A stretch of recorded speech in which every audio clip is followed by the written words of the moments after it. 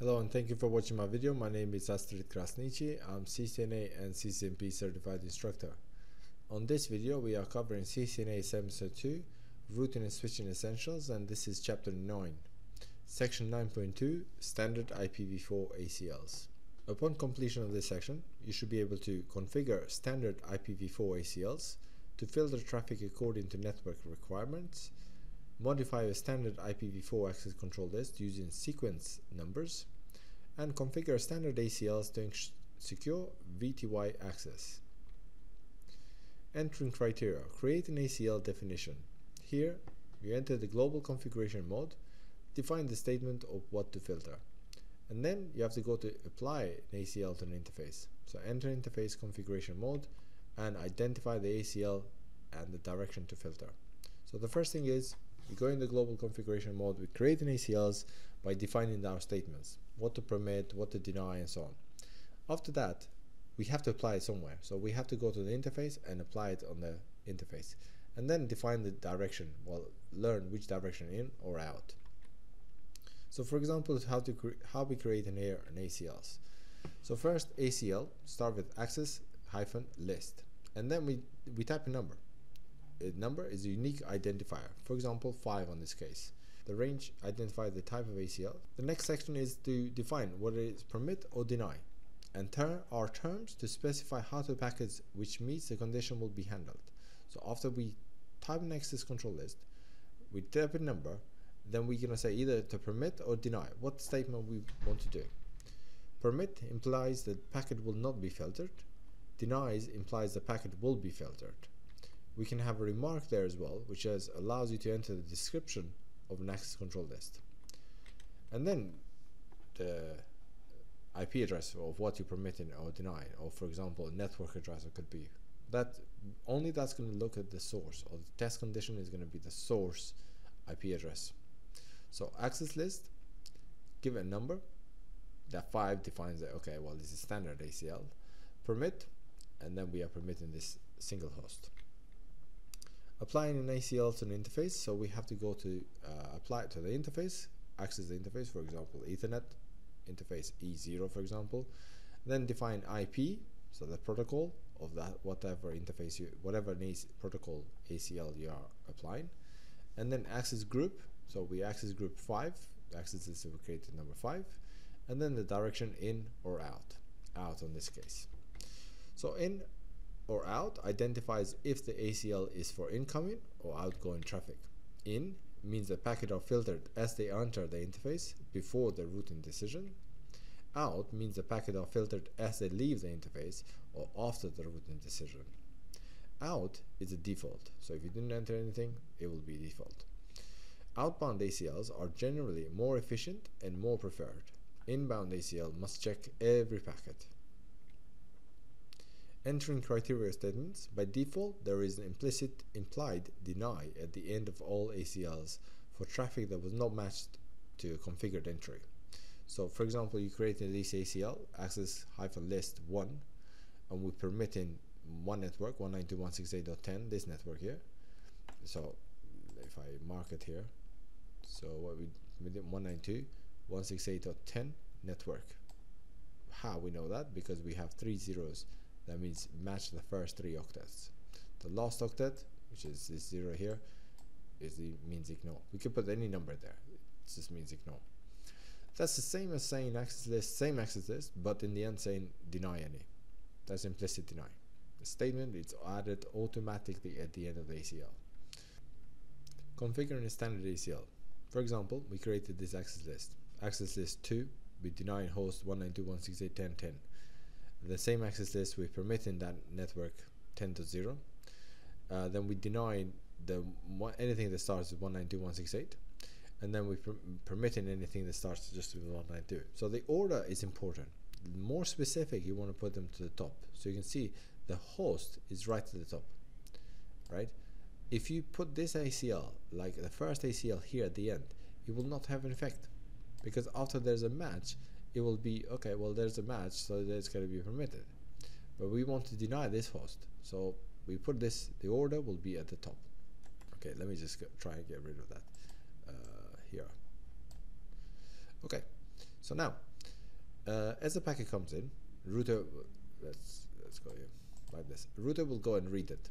Okay, is the source address 192.168.10.10? If it is, deny it. No, it's not. Okay, fine. Move to the next line. Is the source network 192.168.10.0 with a wildcard mask 0000255? Yes, it is. Okay, permit that. If it's not, then move to the next line. It says, okay, well, is the source address starts with 192.168? Yes. If I go back, yes. Deny that. If it's not, okay, let's move on to the next one. Is the source asking 192? Is it for 192? Does it start with 192? Yes, it does. Okay, well, permit that. So, for example, say they have an IP address 192.123.123.123. Until here, there's no match, but here there's a match. Permit that. Okay, if it still doesn't start with the 192, then we get it denied. So anything that 172 will be denied, 10 will be denied, and so on. From this slide, what you want to know is that more specific statements, they have to be at the top, right? So if you deny a single host, for example, you want to put that in the top. Less specific statement at the end, towards the end. Remove an ACL. For example, access list 10 permit 192.168.10.0. Exit, and then show an access list. We can see the access list 10 is there. If you want to remove that access list, we have to go to global configuration mode and say no access list 10. That's how we delete the access list.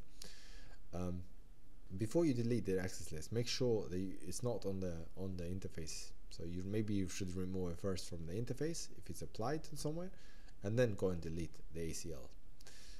If you delete the ACL and it's applied on the interface, it just will not have effect anything on the interface.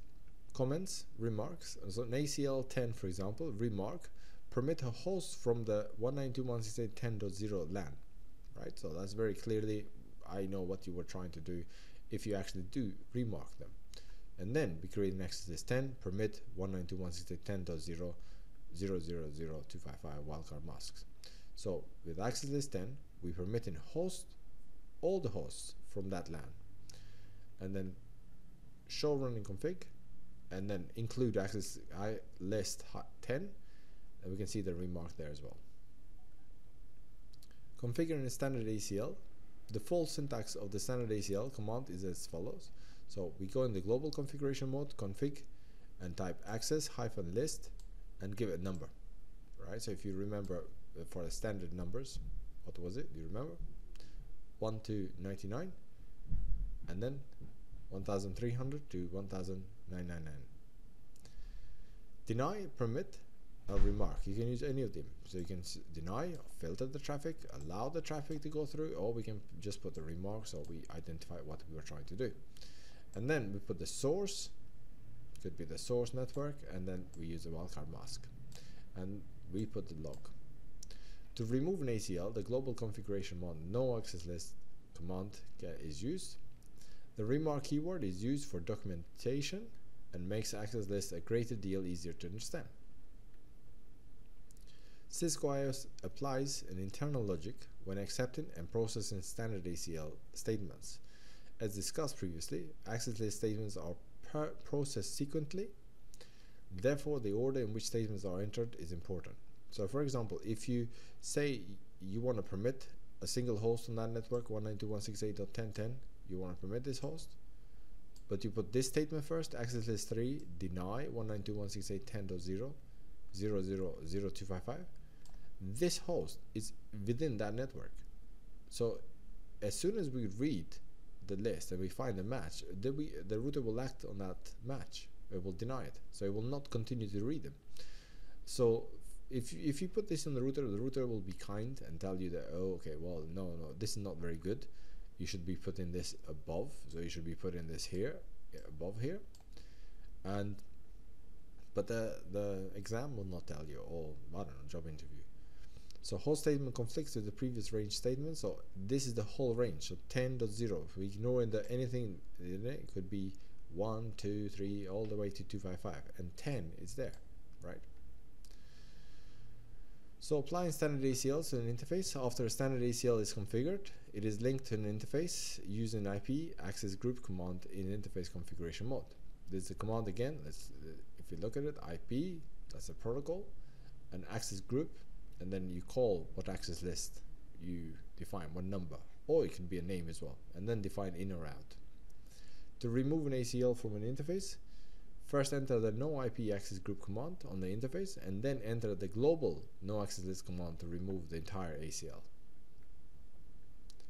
So configure the ACL statement. So access list 1, for example, we permit in the network 192.168.10 network.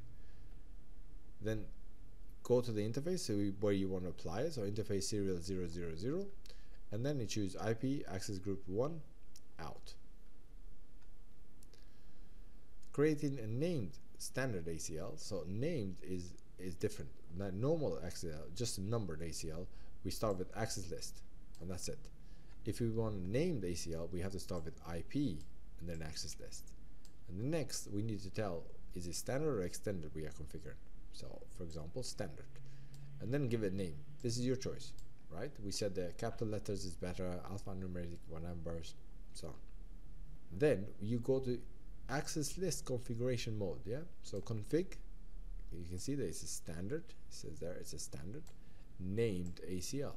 So access list configuration mode, and then you can put the statements, either the permit, deny, or remark, and then put the source and source wildcard mask, and then log. Same, you go to the configuration on the interface, you apply it ACL or binded that ACL to that interface. Commenting a numbered ACL. So for example, again, access list 1, remark, do not allow guest workstation through. Access 1, deny host 192.168.10.10. I guess that's a guest workstation. Access list 1, remark, allow devices from all others 192.168 subnets.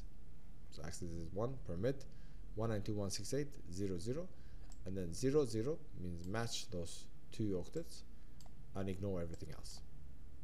And then we go to a serial interface and we apply it as outgoing ACL. Commenting named ACL. So first we create a named ACL. IP starts now. IP access list, and we tell it's a standard access list, and the name is no access. That's the access list. And we can see that we are in access list configuration mode, and say remark, and then whatever remark you use. The rest of the configuration is the same as the other one. Okay, it is in standard numbered ACL. So after you create an access list 1, deny host, whatever, access 1, permit 192.168. So we deny a single host 192.168.10.99, and we permit in everything else from that network. When we do show access list, is we see 192.168.10.99, but maybe it's not meant to be 99, it's meant to be 10. So to fix that up, we go and say, we create like a named access list. So IP access list standard, and then even though it was 1 there, we just say 1, that's a name,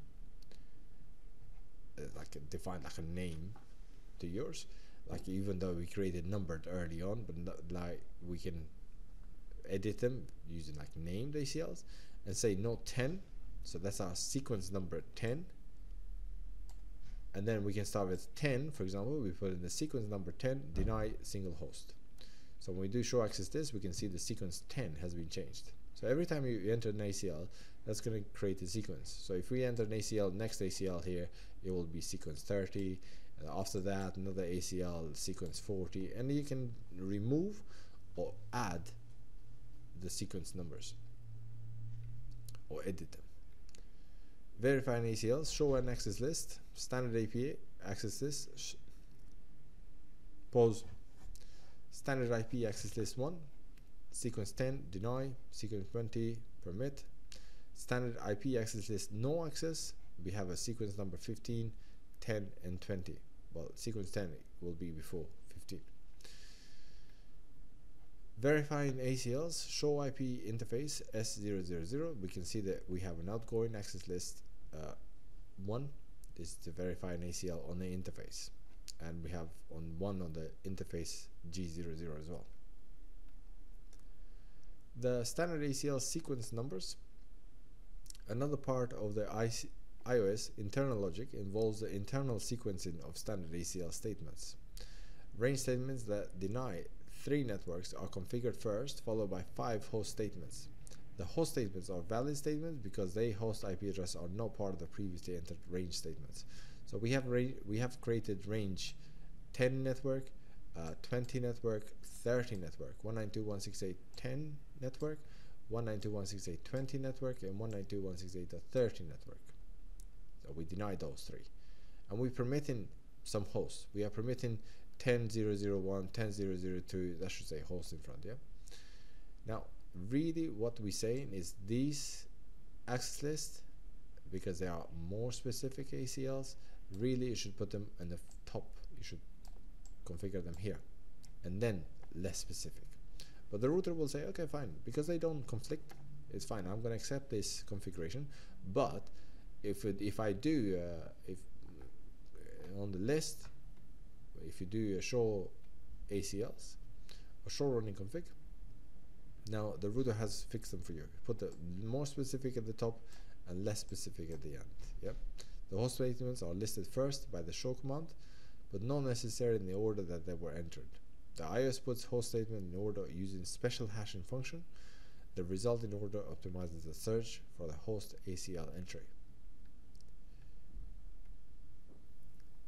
Configuring a standard ACL to secure a VTY port. So filtering a telnet or SSH traffic is typically considered an extended IP access control function because it filters a higher level protocol. However, because the access class command is used to filter incoming or outgoing telnet or SSH session by source address, a standard ACL can be used. So when you go to configure it on the VTY lines, so line VTY 0 to 4, you can do an access class, so not an access group, here is access class, and then standard access control list number, and then you can say in or out, or VRF also. That's for advanced configuration. So here, for example, we say on the router 1, line VTY 0 to 4, login local, so we're using local database for logins, and transport input SSH.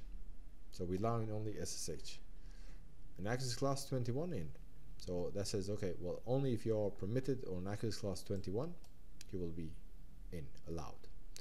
Access class, or just normal, access hyphen list 21 says permit 192.168.10.0 0.0.0.255. So we're permitting this network. This network is allowed. This is denied. So access list 21 deny any. This is implicit deny anyway. So show access list, we can see the statement 10 says permit that network without wildcard bits and deny anything else. So this PC, when it's trying to connect, it will get the username and password. When this PC is trying to connect, it's going to get connection refused. Thank you very much for watching this section 9.2 standard IPv4 access control list. Please have a look at my other videos and don't forget to subscribe. This has been Astrid Krasniqi, and next video 9.3 extended IPv4 ACLs. Bye bye.